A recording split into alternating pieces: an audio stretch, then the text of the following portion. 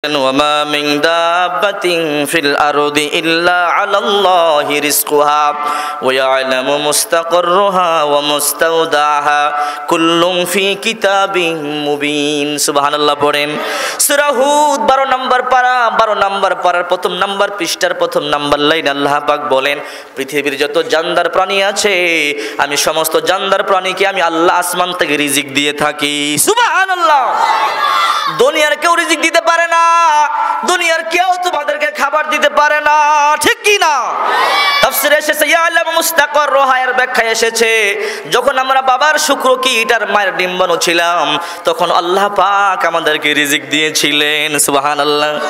ও মুস্তাওদাহা, এর ব্যাখ্যা এসেছে যখন আমরা মরে যাব মাটির সাথে মিশে যাব তখন আমার আল্লাহ আমাদেরকে রিজিক দিয়ে থাকে সুবহানাল্লাহ। তাহলে মাজারে গিয়া কি সন্তান চাওয়া যাবে নাকি?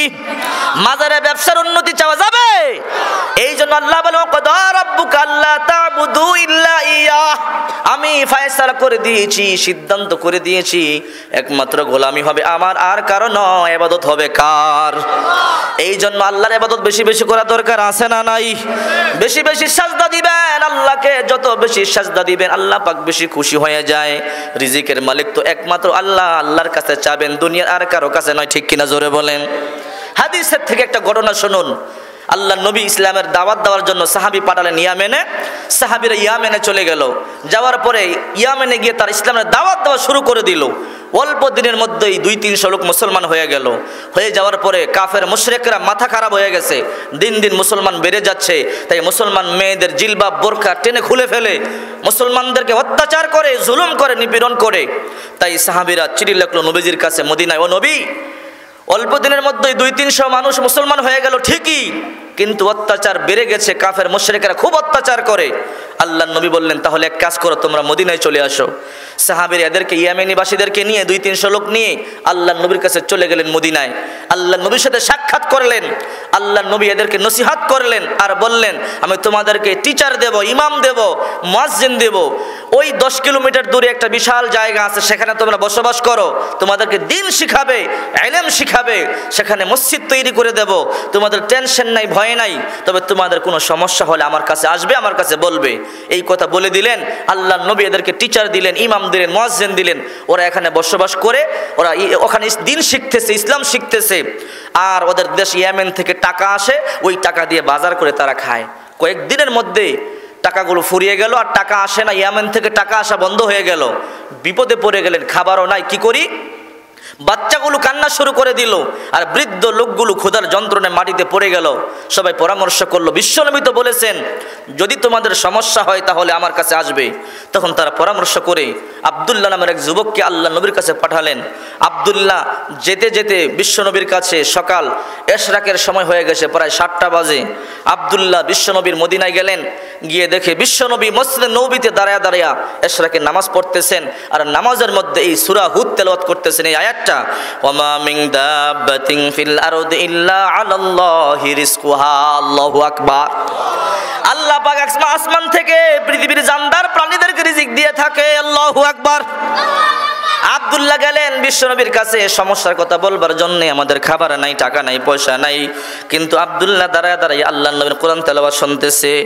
সে তো আরবি দেশের লোক, আরবি ভাষা বুঝে, তরজমা বুঝে, ঠিক কি না? সে শুনতেছে আল্লাহর কোরআনে বলতেছে রিজিক দেওয়ার মালিক কে? আল্লাহ যদি রিজিক দেয় তাহলে বিশ্বনবীর কাছে কেন চাবো? বিশ্বনবী রিজিকের মালিক না, রিজিকের মালিক একমাত্র আল্লাহ সুবহানাল্লাহ।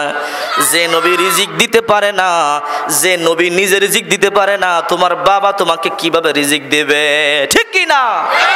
বিশ্বনবী পর্যন্ত দেওয়ার মালিক না, তোমার বাবাকে বিশ্বনবী থেকেও বড় হয়ে গেল নাকি, ঠিক কি না? এই জন্য রিজিকের মালিক কে? আব্দুল্লাহ নবীর সাথে দেখাই করলেন না, চলে গেলেন তাবুতে, চলে গেলেন।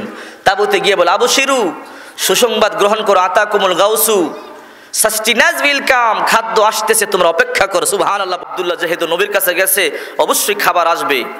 সকাল 10টা বাজে খাবার নাই, দুপুর 12টা বাজে খাবার নাই, 3টা বাজে খাবার নাই, 4টা বাজে খাবার নাই। খাবার আসবে কোত্থেকে? আব্দুল্লাহ তো নবীর সাথে সাক্ষাৎই করে নাই, ঠিক কিনা জোরে বলেন। বিকাল 4টা বাজে খাবার নাই, বাচ্চাগুলো কান্না শুরু করে দিল, বৃদ্ধ লোকগুলো মাটির মধ্যে পড়ে গেল। সন্ধ্যা হয়ে গেল, খাবার নাই। রাত 8টা বাজে খাবার নাই। সবাই আব্দুল্লাহরে গিয়ে বলে, আব্দুল্লাহ তুমি তো বলেছো খাবার আসবে, এখনো কেন খাবার আসে না? আব্দুল্লাহ বলল, হে আল্লাহর কসম করে বলি অবশ্যই খাদ্য আসবে। সুবহানাল্লাহ। আব্দুল্লাহর ঈমানটা কি? আব্দুল্লাহ নামাজের মধ্যে সেজদায় আল্লাহর কাছে বলল, আল্লাহ তুমি যদি রিজিকের মালিক হয়ে থাকো তাহলে রিজিকের ব্যবস্থা করে দাও। আল্লাহু আকবার। আব্দুল্লাহর ইয়াকিন অবশ্যই আল্লাহ রিজিক দিবে।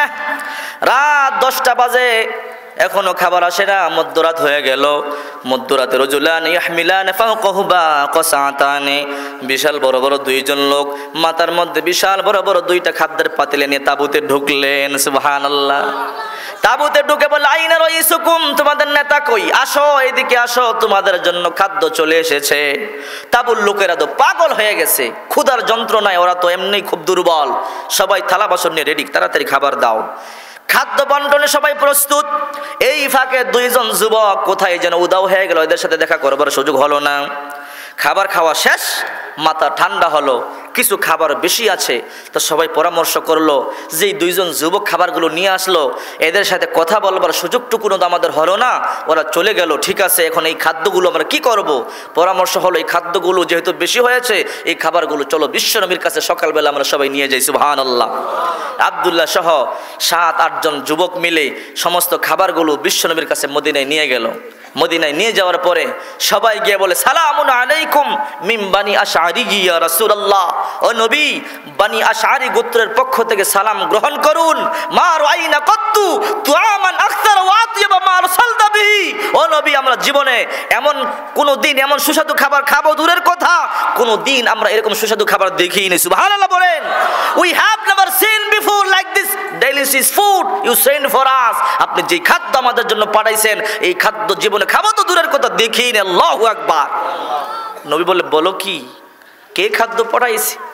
মা আরসালতু তুআমান, আর আমি তো কোনো খাবার পাঠাই নাই। বলে, নবী কি বলেন? গতকাল আব্দুল্লাহ কি আপনার কাছে আসে নাই? বলে, কোন আব্দুল্লাহ? কে? আব্দুল্লাহ নামের কেউ তো আমার কাছে আসে নাই। আল্লাহু আকবার। সবাই বলে, আব্দুল্লাহ তুমি কি নবীর কাছে আসো নাই? আব্দুল্লাহ বলে, হ্যাঁ এসেছি। নবী বলে, না আমার কাছে আসে নাই। আব্দুল্লাহ বলে, এসেছি কিন্তু নবী বলে আসে নাই। কথা সাংঘর্ষিক। আল্লাহ নবী বলেন, আব্দুল্লাহ ঘটনা খুলে বল। বলে, নবী আসছিলাম আপনার কাছে খাদ্যের জন্য, সমস্যায় পড়ে গিয়েছিলাম, তাই সবাই পাঠিয়েছে আপনার কাছে বলবার জন্যে। এসে দেখি আপনি এশরাকের নামাজ পড়তেছেন আর নামাজে আয়াত পড়তেছেন, ওমা মিন দাব্বাতিন ফিল আরদি ইল্লা আলাল্লাহি রিজকুহা ওয়া ইয়ালামু মুস্তাকাররাহা ওয়া মুস্তাওদাহা কুল্লুন ফি কিতাবিন মুবিন। দুনিয়ার সমস্ত জানদার প্রাণীকে আল্লাহ পাক আসমান থেকে রিজিক দেয়। সুবহানাল্লাহ। ও বিশ্বনবী, আমার বিশ্বাস হলো যদি আল্লাহ আসমান থেকে রিজিক দেয় তাহলে আপনার কাছে কেন রিজিক চাইবো? আমি তো আমার আল্লাহর কাছে রিজিক চাইবো। আল্লাহু আকবার। তাই আমি দেরি করলাম না, চলে গেলাম, আপনার সাথে সাক্ষাৎ করলাম না। আমি সাজদায় পড়ে গেলাম, আমি আল্লাহর কাছে বললাম, আল্লাহ যদি তুমি রিজিকের মালিক হয়েই থাকো তাহলে তোমার গোলামদের জন্য, তোমার বান্দা বান্দির জন্য তুমি তাড়াতাড়ি রিজিক পাঠাইয়া দাও। সুবহানাল্লাহ। আল্লাহর নবী বলে, আল্লাহি আল্লাহর কসম করে বলি, যালিকা শাইউন রাযাকাকুমুল্লাহু বিস-সামা, আল্লাহ পাক আসমান থেকে রান্না করে তোমাদের জন্য খাদ্য পাঠাইছে। সুবহানাল্লাহ। আব্দুল্লাহ ইয়াকিনের উপরে বিশ্বাস করে, তার ইয়াকিন দেখে, তার ভালোবাসা দেখে, তার মহব্বত দেখে, আল্লাহর প্রতি বিশ্বাস দেখে আল্লাহ তাআলা তোমাদের জন্য আসমান থেকে রান্না করা খাদ্য পাঠাইয়া দিয়েছে। সুবহানাল্লাহ। রিজিকের মালিক কে? দুনিয়ার কোনো বাবা নয়, ঠিক কি না? দুনিয়ার কোনো পীর রিজিকের মালিক নয়। আমরা পীরের কাছে যাব ভালো কথা, ইসলাহের জন্য যাব, দিন বুঝি না দিন বুঝবার জন্য যাব, কিন্তু সেখানে গিয়ে সন্তান চাওয়া যাবে না, টাকা চাওয়া যাবে না, ধনী হব সেটা চাওয়া যাবে না, সুখ দুঃখ চাওয়া যাবে না। এগুলোর মালিক তো একমাত্র আল্লাহ, ঠিক কি না? এই আয়াতের সর্বপ্রথম আল্লাহ কথাটাই বুঝাচ্ছেন, ওয়াকাদা রাব্বুকা আল্লা তা'বুদু ইল্লা ইয়াহু। এক নাম্বার আল্লাহ পাক বলতেছেন, অবশ্যই আমি ফয়সালা করে দিলাম তোমরা ইবাদত করবে আমার, আর কারো ইবাদত চলবে না, ঠিক কি না? আমরা ইবাদত করব কার? আল্লাহ তাআলা বলেন দুনিয়াতে এমন কিছু আমার গোলাম আছে, মুমিন বান্দা বান্দি আছে, মিনাল মুমিনিনা রিজালুন সাদাকু মা আহাদুল্লাহ আলাই ফামিনহুম মান কাদা নাহবাহু ওয়া মিনহুম মান ইয়ানতাজির ওয়া মা বাদদালু তাবদীলা। আল্লাহু আকবার পড়েন। সূরা আহজাব 21 নম্বর পারা 20 নম্বর পৃষ্ঠা প্রথম নম্বর লাইনের 23 নম্বর আয়াত আল্লাহ পাক বলেন দুনিয়াতে এমনও কিছু মুমিন বান্দা বান্দি আছে যারা একটার পর একটা লাশ পরে কাফন হয়, দাফন হয়, এরা মরতে রাজি, এরপরও আল্লাহর সাথে যে ওয়াদা দিয়েছে ওই ওয়াদা ভঙ্গ করতে তারা পারে না, ঠিক কি না? তারা মরতে রাজি আছে কিন্তু আল্লাহর গোলামি থেকে চুল পরিমাণ নড়তে রাজি না, ঠিক কি না? এই জন্য আমরা গোলামি করব কার? এই আয়াত আল্লাহ পাক বলেন একমাত্র গোলামি আমার, আর কারণ নয়।